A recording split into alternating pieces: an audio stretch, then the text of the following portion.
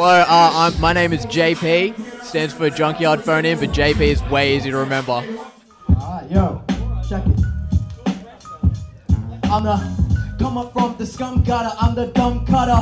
You look at me, who am I else like no other? Live from Martin Bateman, my dad's a farmer, yeah. Just this week, sheep broke through the fence like no. Oh, I guess I need to fix that, put a gate up. There's 4 of them, 1, 2, 3, 4. One's a dad, 2's a mother, the one's a little lamb. Jumping around, I can't grab him.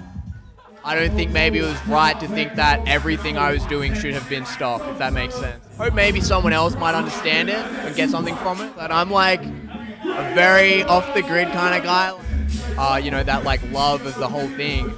I like kind of woke up one day and was just super disillusioned with everything. At the moment, me and Punctuation, we're working on a couple collabs.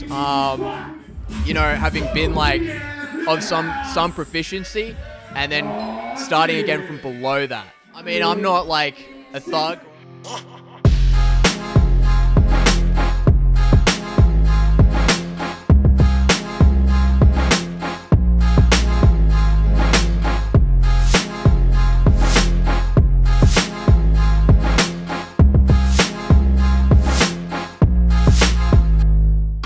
Hello everybody from Rap FC, first of the month party at Sideways in Canberra, and as always we are asking questions. Brother, please introduce yourself. Hello, my name is JP, stands for Junkyard Phoneme, but JP is way easy to remember. I have started doing this thing, asking artists about their artist names. What does it mean? How did it come up? Why this? Why not something else?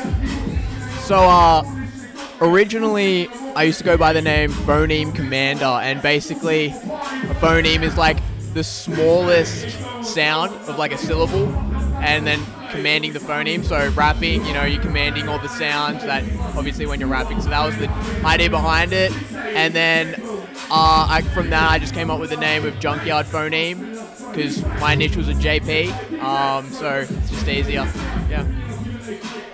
I have paid attention to some of your recent raps that you have performed. Can you tell the audience what they are about? They are kind of they're very neat, and how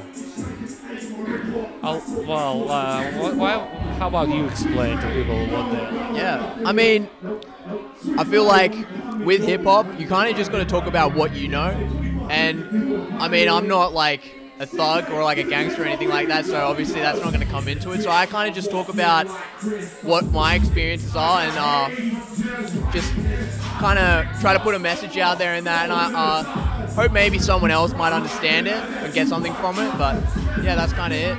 Well, I guess that leads to my next question: is what message do you try to send with your hip hop to people? I mean, I don't always come in with a clear message. A lot of the time, I'm just kind of talking about like what I'm going through and stuff like that. But I mean, I'm not personally one to come with like a hopeful message, but I do think like at the very least, if I'm experiencing something that someone else might be experiencing, then they can understand that someone else is going through something similar.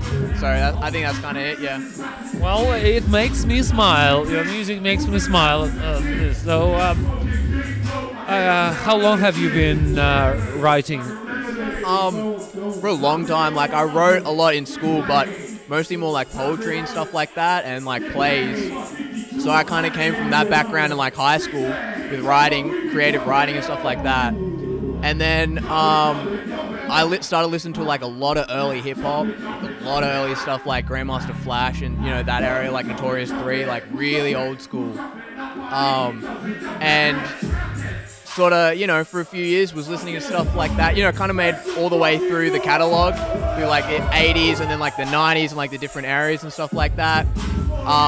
But in terms of like writing or like rapping, I think about like 4 years, I was like really into it for a while, and then I completely stopped and just like didn't bother with it for ages. And then I started getting back into it, and I basically had to like relearn everything that I'd learned the first time, which was like super disheartening. You know, having been like of some proficiency, and then starting again from below that was like really disheartening. So I had to really push through that and really sort of rediscover why I learned the first time, like what pushed me the first time, you know, that like love of the whole thing. And I think rediscovering that passion and that love made me have like a deeper appreciation for kind of why I went through it the first time. So yeah.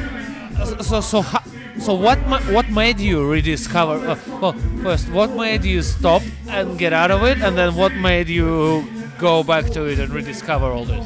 I think the first time I stopped, it was just like, I don't know, I'd gotten to this point in my life where I thought I was doing all the things I was meant to be doing, like, and, you know, my life was kind of relatively normal, you know, and on this trajectory, and then I like kind of woke up one day and was just super disillusioned with everything, and it was just kind of like it was like the first time I actually woke up and was like, what is this? Like, what the fuck is going on, and what am I doing? And so I just decided to completely change everything, which I think some of that was very misguided, but I think through doing that and then sort of coming back to it, I kind of understood why I was doing it in the first place. And maybe those like feelings of disillusionment, maybe there was some sort of justification, but I don't think maybe it was right to think that everything I was doing should have been stopped, if that makes sense. Yeah. Yeah, and so have you released any like tracks where we can listen on Spotify, or where we can listen to your tracks? So at the moment I only have collabs. So there's one on Spotify, Grimace Embassy, with you know, Lane. I think you've interviewed him before, and Married to Punctuation. So I did a few collabs with them. At the moment, me and Punctuation, we're working on a couple collabs. Might be a while before that's out, but that'll be out somewhere for sure, for definitely. So yeah. So that's the only. What about your like SoundCloud? Is there stuff there that we can listen to? No, I don't have a SoundCloud. I'm like a very off the grid kind of guy. Like, I didn't have Facebook. I didn't have a working phone number for a few years. So, you know, I'm out in the sticks, man. Well, look, fair enough, but you've got the guys who are working with you who are not out in the sticks and who can help get the stuff that you make out into our ears. So what's coming up? So yeah, me and Punctuation, along with Jack Sank the Boat, we've been working on a lot of stuff. We got a few like good tracks we're happy with, so good tracks, I'll say.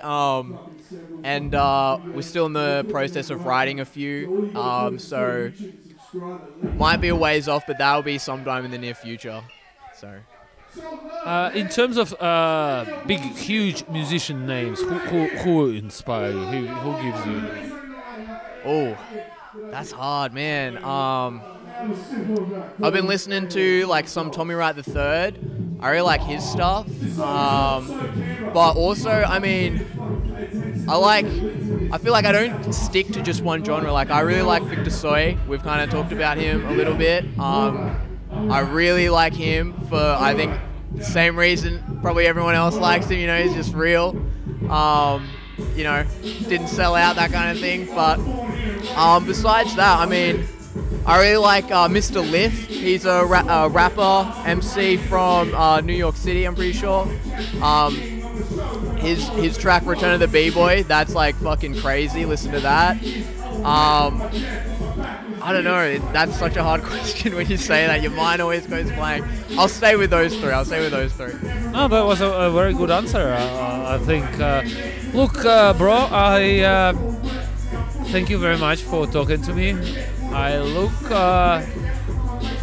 wish you keep being inspired as you have recently been, and I like you coming to all the hip hop parties. I like to see you and love your bloody freestyles. Yeah, no, I was paying very much attention to it last time. Look, all the best to you.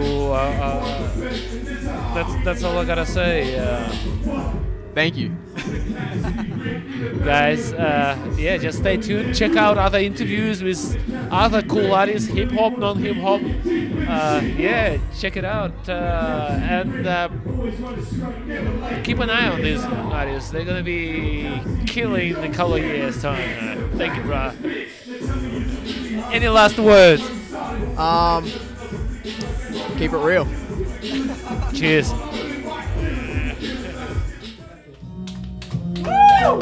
Junkyard Phoneme.